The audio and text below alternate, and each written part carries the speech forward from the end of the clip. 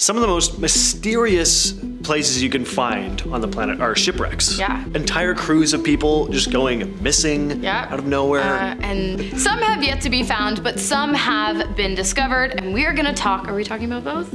Yeah. About both. I'm talking about both. We're gonna do it all. Let's get into it. Starting off our list today, we have the SS Kamloops, which comes equipped with ghosts and a real live floating corpse. Going by the nickname Old Whitey, the corpse is that of a crewman who worked on the vessel back in the 1920s.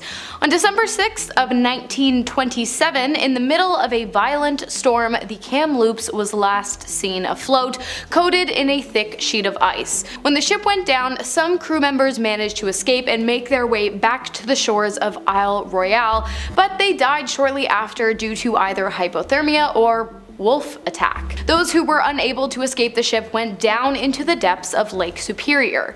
Due to the cold temperatures of the water and the fact that there is relatively minimal marine life hanging out at the bottom of the lake, much of what sank in the ship remained with it. Leather shoes, clothing, jewelry, and of course, Old Whitey. Many divers who have visited the wreck have even reported the preserved corpse following them around the ship as though it were alive, and in some instances, divers have said that it even reached out and touched them while they were passing through the interior of the vessel. It's a pretty creepy sight to see. The body is so far gone it's almost translucent, and I think if you touched it, it would kind of just turn to powder. But it's there, so if you're an experienced diver, feel free to check it out and let me know how it goes. Next up we have what might be one of the creepiest seafaring tales that I've ever heard, honestly, the tale of the SS Ourang Medan. Now, it's debated as to exactly what year this took place, but it was at some point in the 40s, anywhere between 1940 and 1948. The story goes that a couple of American ships sailing through the Straits of Malacca picked up distress signals from a Dutch merchant ship called the Ourang Medan. The distress messages were pretty chilling, to say the least. The radio operator on the ship sent out an SOS in Morse code that read, "We float. All officers, including the captain, dead in chart room and on the bridge. Probably whole of crew dead." The last message simply said, "I die." When the crew of one of the American ships, the Silver Star, reached the Ourang Medan to help, they found dead bodies everywhere. And the creepiest part, every single corpse's face was stuck in this terrified expression, staring up at the sky with open mouths and wide eyes. Even stranger, there were no signs of injuries on the bodies. As the rescuers were trying to figure out what to do next, maybe even like tow the ship to port, a fire suddenly broke out in the cargo hold. The fire forced the rescue crew to leave the ship in a hurry, and shortly after they evacuated, the ship exploded and sank, taking whatever secrets it had down with it. Next up we have the Salem Express, which some consider to be the most haunted shipwreck in the world. I mean, Salem's in the name, so I already buy it. In 1991, the ferry became stuck on a reef while making its way through the open ocean near Egypt. In 10 minutes, the entire ship was underwater and it dragged 470 passengers to their deaths. The locals of Egypt refused to dive the wreck, believing that it is not only incredibly haunted, but also protected by jinns, invisible spirits from another world capable of causing physical and mental harm to humans. One scuba diver, who goes by the name of Scuba Dan, decided to brave the wreck, diving down 45 meters into the waters off Egypt. While on board, he saw abandoned cargo, clothing, and bags of toys.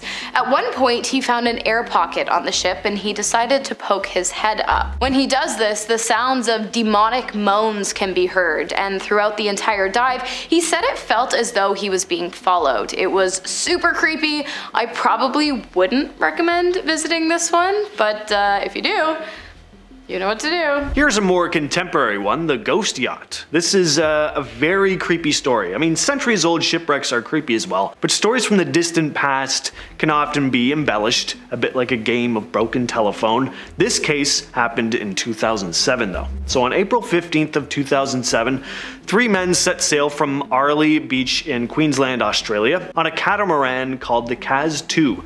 They were just going for a cruise. On April 18th, the catamaran was spotted drifting near the Great Barrier Reef by a helicopter. Rescue teams were dispatched, and they found the yacht in good condition, but eerily empty. The engine was still running, a laptop was open, and a meal had been made, but was untouched. There were no signals of a struggle either. Authorities launched an investigation to figure out what happened to the crew. The last known footage of them, taken by a marina's security camera, showed nothing unusual. The final moments on the yacht are still a complete mystery. Maybe one of the men fell overboard and the others drowned trying to save him. Some have even speculated a freak wave could have swept the men overboard, or that they were kidnapped by pirates, but till this day, we still really don't know. I like the idea of a wave sweeping over and leaving the meal untouched. It could happen, you know? Totally. Next on the list we have the RMS Rhone, a 94-meter Royal Mail ship that sunk just off the coast of Salt Island in 1867 in the British Virgin Islands after a massive wave knocked the captain overboard to his death. And then strong winds caused the vessel to crash into a set of jagged rocks, which then caused damage to the boiler room, which caused an explosion, which caused the vessel to be torn in half. Rough day at sea. Only 28 members of the 146-man crew survived. Since the incident, the wreck has actually become one of the most popular diving spots in the world, which makes sense. The waters of the BVIs are literally stunning. Those who decide to explore the vessel will be met with beautifully clear waters, a variety of marine life, a variety of artifacts, and also ghosts.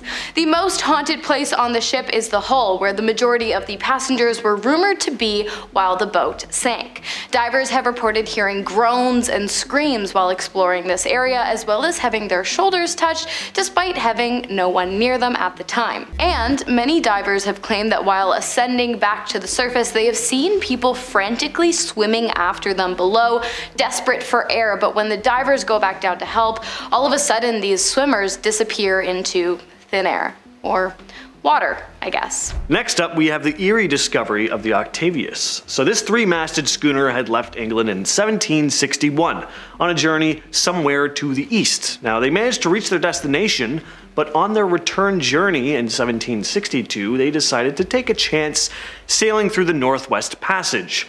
Now, 13 years later, the crew of a whaling ship named the Herald happened across a seemingly abandoned ship, drifting through the water just west of Greenland. The 5-man crew boarded the vessel. At first, they thought nobody was aboard.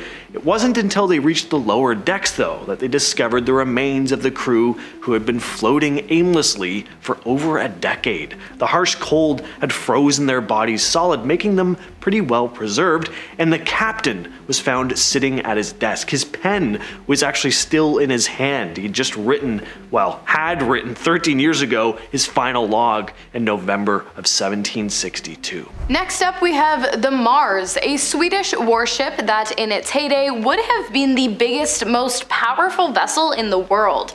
It ran and sank in the 1500s, after which its location remained unknown for more than 500 years. When the vessel set sail, it did so with a variety of advanced weapons on board, including cannons created by the melted remains of seized church bells, which had been taken by Eric XIV in an effort to reduce the strength of the church.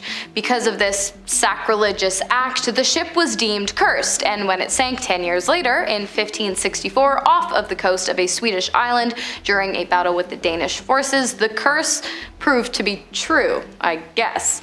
The vessel went up in flames, taking around 900 soldiers with it, along with a bounty of gold and silver coins. For the next 500 years, it was believed that a ghost would continuously rise from the ship's watery grave in order to prevent its discovery, but it appears that even ghosts are no match for modern technology, because in 2011 it was found, and it became a pretty popular dive spot too, with divers who snuck pieces of the wreck back up to the surface, reporting that they could still smell the charred odor coming from the burnt wood. Don't do that, by the way. Do not take things from dive sites.